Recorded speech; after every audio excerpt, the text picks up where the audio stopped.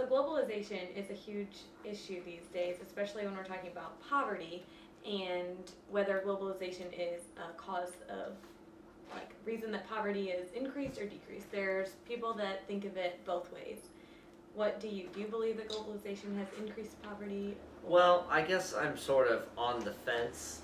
Um, I think that there are aspects of globalization that have probably contributed to it. I think um, some areas that probably have affected, maybe not necessarily poverty, but human rights and also poverty come from globalization. But I think as a whole, just the overall sort of expansion of our ability to become more global has allowed us to see problems that exist around the world, like poverty.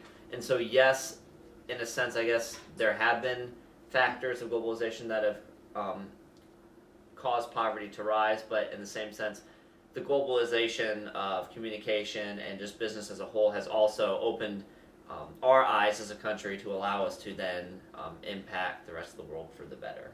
Yeah, that's how a lot of people see it. They see globalization as bringing other countries being able to, like, help them grow, but at the same time, a lot of people see it that a lot of multinational corporations and stuff are actually the ones affecting poverty and making it a bigger issue because they're the ones that are, like, kind of increasing poverty by doing outsourcing and that sort of thing.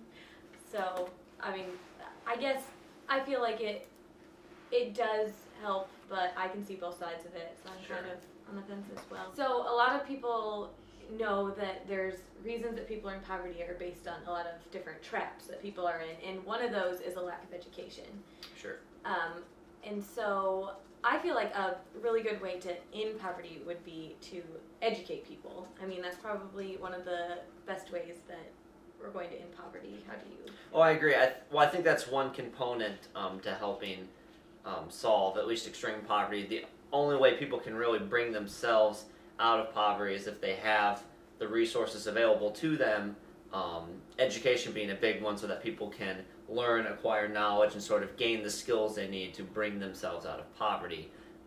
It's really easy to just throw money at the problem and hope that, just doing things like foreign aid or charity and that will kind of solve it, and that really just puts a band-aid over it. If you go into the areas where extreme poverty exists and you teach them to utilize the resources that they have there to build their own economies and to provide education so that they know how to do that, that's how you actually help those people bring themselves out of poverty and then allow them to stay out of poverty. Yeah, I know one organization we've talked a lot about in class too, and that I've done some research on is Kiva, where they do the microfinancing so that people can get loans and then make their own businesses, and then they pay back the loans, and just even through education that people, like, can learn how to establish their own businesses and provide, like, a living for themselves. I think that's really important and a good way to get out of poverty.